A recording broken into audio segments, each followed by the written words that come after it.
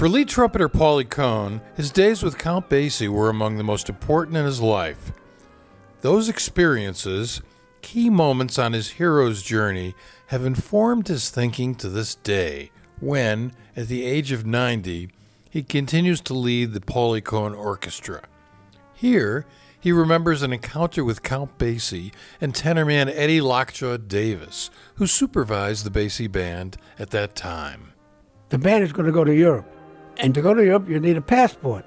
So I said, Bass, I got it, but it's in the trunk of Miami.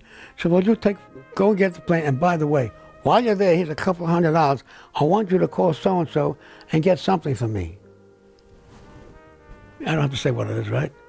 So I said, okay, I'll do it for you. So the Lockjaw happened to come by. He said, what is he doing going to Miami?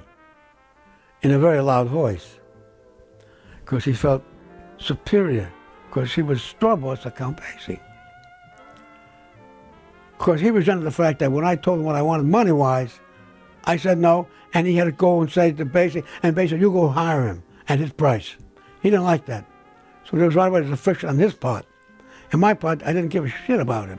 Plus the fact, when it came to joining Basie that night, I was packing up, and Lockjaw comes into my room and says, what's with you? We gotta leave soon.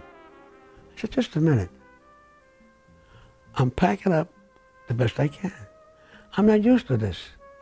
I'm doing the best I can. Well, hurry it up. You know, I look at him. I said to myself, he and I are not the same people we were when I used to drink with him in 52nd Street. So now he's a straw boss and he's taking on this big attitude. And nobody I like better than to cut down people who have that attitude. I always had that going for me. You know, I didn't care how big you were or how much you thought of yourself. If you fuck with me, you're making a mistake.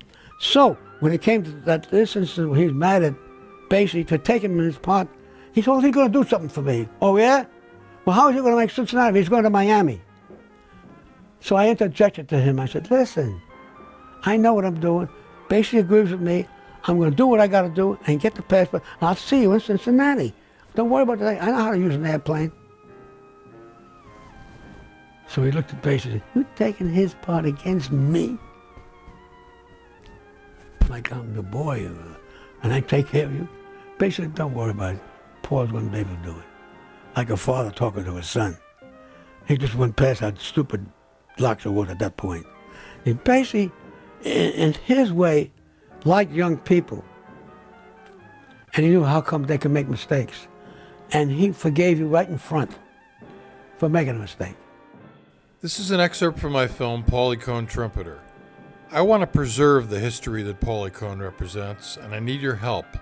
I'm funding this film on Kickstarter, and your contribution, no matter how small, will help me keep Pauly and his jazz associates in the limelight instead of on the scrap heap of oblivion. Thank you.